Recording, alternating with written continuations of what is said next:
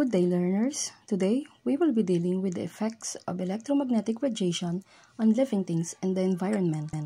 Here are our objectives. First, classify electromagnetic waves as ionizing and non-ionizing using the energy level.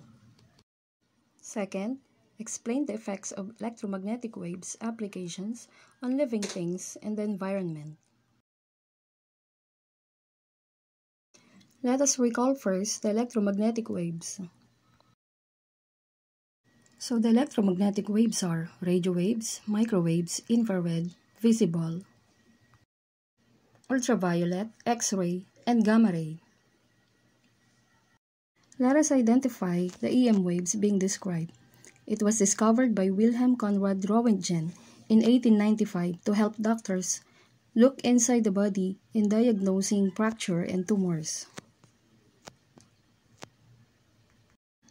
What is this EM wave? So I will give you time to think.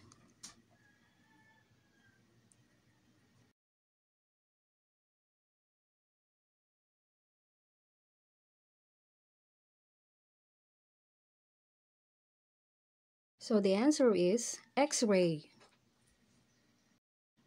How about this? It is the longest wavelength in electromagnetic spectrum.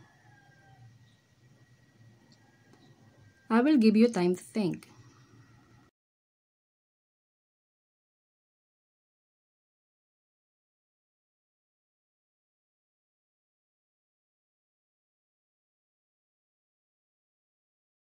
The answer is radio waves. Next, it is the shortest in wavelength and highest in frequency. So what is it? I'll give you time to think.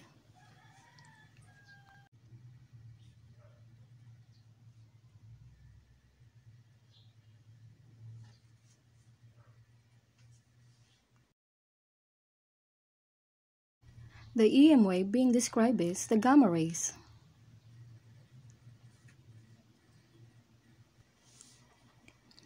The effect of electromagnetic radiation on living organisms depends on how much energy it carries. An electromagnetic wave with low energy radiation is harmless, while an electromagnetic wave with high energy radiation can be harmful to living organisms. It is said that radiation is all around us. Electromagnetic radiation is grouped into one of two categories by their frequency. So what are these? So first is the non-ionizing. These are low-level radiations which is harmless to humans. Next is ionizing. These are high-level radiations potential to damage cells and DNA. It is a damaging form of radiation. Let us go back to the electromagnetic spectrum. So in the electromagnetic spectrum, which are the ionizing waves? And which are the non-ionizing EM waves? Which EM wave has the lowest ionizing radiation? And which one has the highest ionizing radiation? So the ionizing EM waves are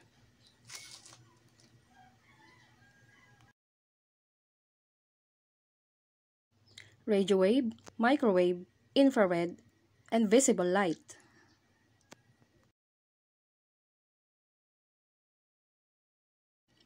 While the non-ionizing EM waves are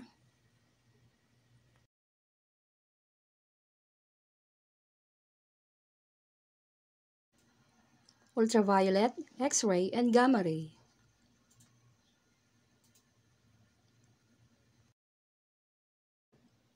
Gamma ray has the highest ionizing radiation,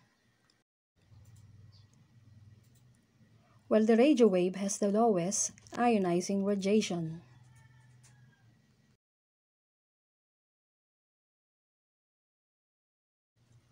What do you think are the sources of non-ionizing radiation?